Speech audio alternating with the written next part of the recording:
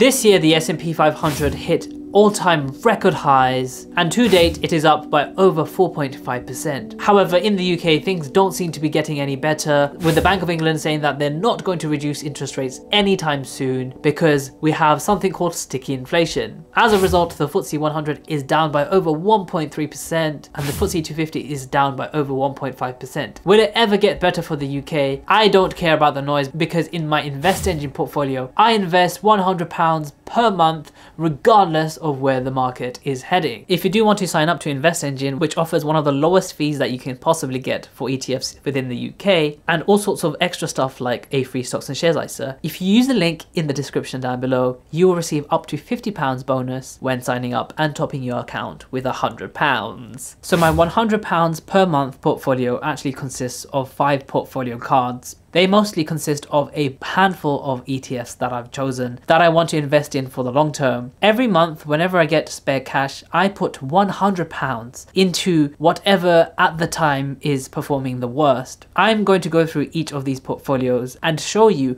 how they have been performing. And then I'm going to go up to my ISA, which is considerably bigger. And in this ISA, I don't actually go around the same rules as these other portfolios. So first I have a portfolio called the VUSA VJPN. And as you can see, the portfolio balance is currently £213.59. My investment return since I've started investing has been a positive 23.58%, which is actually incredibly good. So as you can see, I only started investing in August 2022, so within less than 2 years I am up by 23%, and of course I'm going to show you how I've achieved this. So the last time I actually invested into this portfolio has been over a year, back in January 2023, and this portfolio consists of 2 holdings. So that's the S&P 500 by Vanguard and the FTSE Japan also by Vanguard. You can see over the past month it's given me a return of 3.64%, past year 13.61%, and of course on the maximum that is a gain of 23%. You can see that InvestEngine allows you to show your net contributions, so kind of like Vanguard, it allows you to see what you've gained on top of your investments or sometimes what you've lost. But luckily for me, because I've been investing since 2022, most of it is just going to be gain. So at any time you can override the weightings that you initially set for these ETFs, like I always do. Initially you can see it was 80-20 S&P 500 and then FTSE Japan. You can see that the S&P 500 by Vanguard has been doing incredibly well, and when I was first doing my £100 a month I was investing regularly, and as you can see the price of the S&P 500 kept going down, but since then it has increased significantly, giving me my positive gain now as opposed to getting a loss when I was looking at my portfolio after I invested. That just goes to show if you want to grow your long-term wealth, you have to really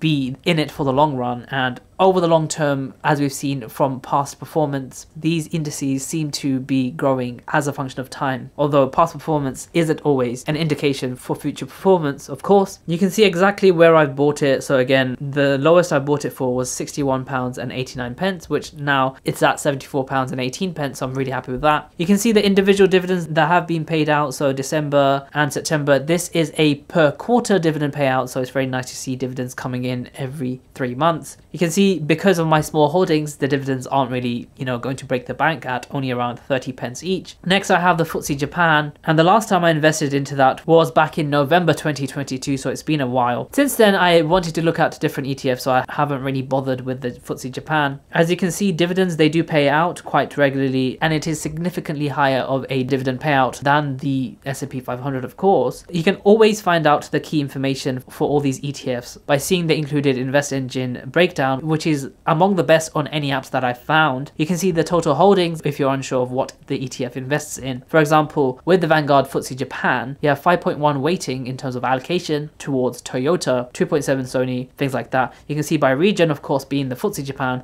it's almost 100% concentrated in Japan. You can see the sectors, so 43% industrial, and of course if you want to invest in it, do your own research, but you can see that the FTSE Japan has gone up significantly. In my portfolio it's gone up 15% since I've started investing, which is actually not bad at all. Of course long term it is up to you to make the decision, but I decided not to invest into the FTSE Japan, mostly because I'm not very familiar with the Japanese economy, and of course we know in the 90s the Japanese economy was in a massive bubble that only very recently recovered, so I don't want to see anything like that again. In any case, my complete portfolio of the VUSA VJPN has given me a dividend payout since I've invested at £4.33. Very nice to see those dividends. Of course, when I get paid from the dividends and they're back into cash, I will just reinvest the money into this fund, or I will move the cash into the general cash here and then decide where I want to allocate these funds. And of course, the great thing about InvestEngine is that you can actually invest with as little as £1 after you made that initial £100 deposit. So the next portfolio I have is a very small portfolio which says VUSA VJER. So when I go into it, you can see that the portfolio balance is only £96.02. My return has been a surprisingly massive 20.98%. That's a return of £18.39. The last time I invested in this fund was again February of last year, so it's nearly been a whole year since I invested into any of these funds. You can see that I received £2.06 total in dividends. Again, I'm not an investor that really focuses on dividends. I don't really care too much. If anything, I would gladly just invest into an accumulating reinvested ETF such as the VUAG from Vanguard. However, it's nice to get some dividends and I can just reallocate that to the cash or put it into something else, so it really doesn't matter for me. I'm going to be reinvested anyway. So this portfolio consists of the S&P 500, again by Vanguard, and also the Vanguard FTSE Germany All Cap. So if I go into that, you can see the last time I bought it was again February 2023 at £22.77. Since then, I didn't really look too much into investing into the German economy because, of course, given the fact that they went into recession and things like that. And I probably did make somewhat of a right decision because, of course,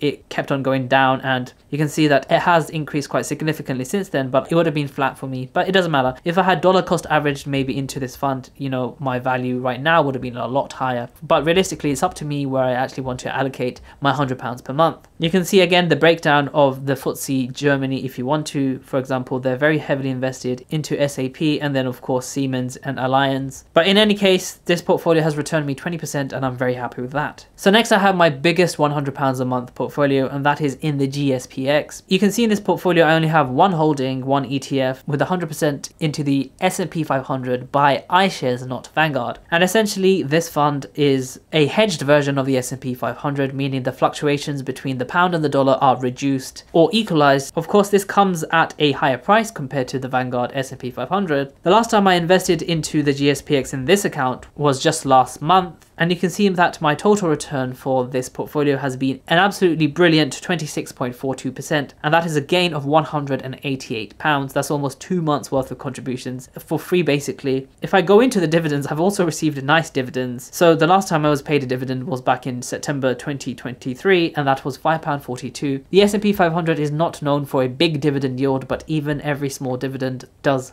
actually feel nice. So in total, I received £10.68 in dividends, and my total investment return, I think this includes the dividends, is 26.42%. You can see if I put my net contribution graph on that I'm significantly, exceeded the amount of contributions that I had. However, if we go back a year, there have been some points where, I've been losing money, but that is the nature of long-term investing. In the future, 10-20 years from now, and you probably would not care at all where you bought it for. That's just little noise and unnecessary information. So as long as you consistently keep investing, it doesn't really matter about the small details now. It more matters about what the size of your portfolio is when it comes to you withdrawing those funds for something that you need, for example, a pension, or maybe buying a house later down in the line. So next I have a portfolio called the DAX, and here is just again another copy of the Vanguard Germany All Cap. The last time I invested in this was a £100 buy back in November 2023. So if we go into it, we can see that I bought it at £21.48. At that point where I had £100, I thought it was great to put it into the Vanguard Germany All Cap. And as you can see, it was a great buy because I am in the green from there. The Vanguard Germany All Cap hasn't been the best performer ever. And as you can see, confusingly, I have a total return of negative 2.36%, but I am up 2.69%. I think this has something to do with the dividends being paid out. So I would say I'm pretty much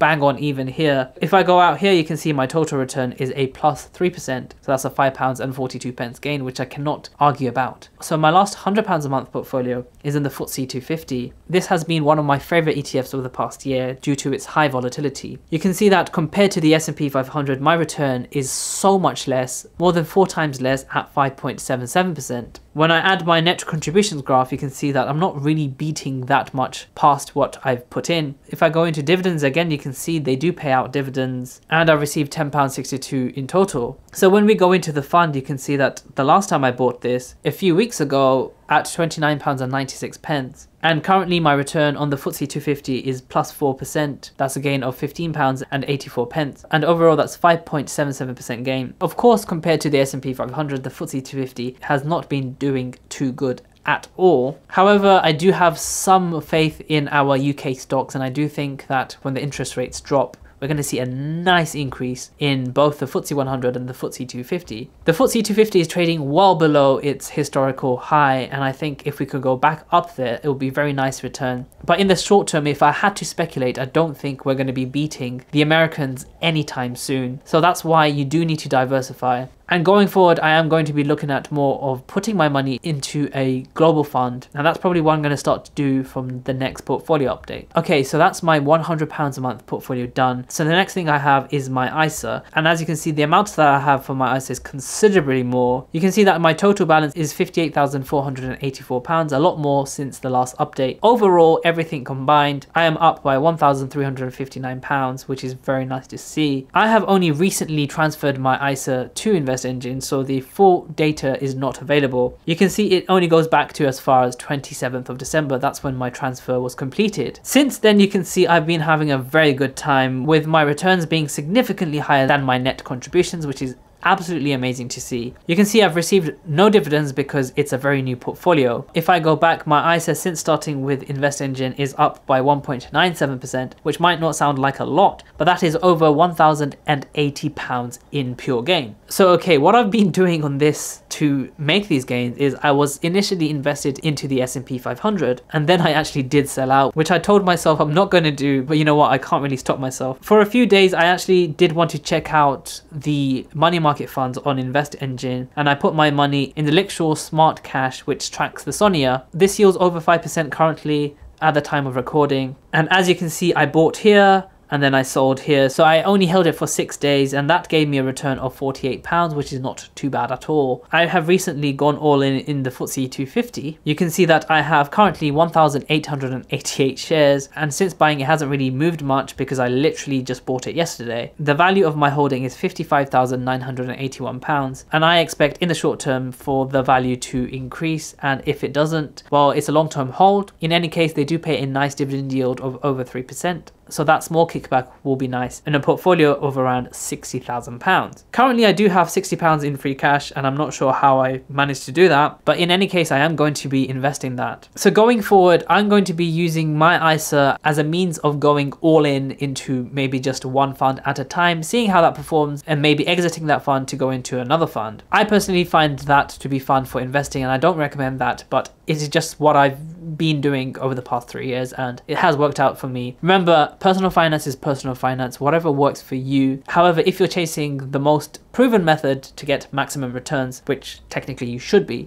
look to be invested regardless of where the market is heading. Finally, we can look at the analytics and see the regions that my portfolio is exposed to. Last time it was very USA heavy, as I can remember. Right now it is 82% exposed to the UK, so that's £47,940 in the UK, but 2.4% in North America, and that's because of my GSPX holdings. I love this feature of InvestEngine, and it shows you your overall exposure towards the world. Going forward, I am going to be looking at getting more exposure towards the world, so developing markets is something that I should remind myself that I should get into, especially because the S&P 500 has made new highs this year. Investors all around the world are worried that this trend is not going to keep continuing, which is a very sensible concern, I might add. Going forward, I am going to be going all in into an all-world fund, and I'm going to let you know how that goes. Maybe I'll be looking to get a bit of profit on the FTSE 250 and then, you know, diversify into a global fund. In terms of sectors, you can see 16.5% financial, and if you want to go into that, you can see that it's mostly to do with the FTSE 250. And then we can go into the FTSE 250 and we can see we have companies such as Persimmon, Spectris, British Land Co, Hiscox and stuff like that. Again, lots of exposure to industry, consumer, not too actually focused on technology because I'm not very heavy invested into the S&P 500. And again, you can see the total amount of holdings currently is 1,412. And in terms of asset classes, of course, almost all in stocks, and I have just £60 somehow in cash, so almost no cash there at all. So make sure to check out some of my other videos, and I will see you in the next video.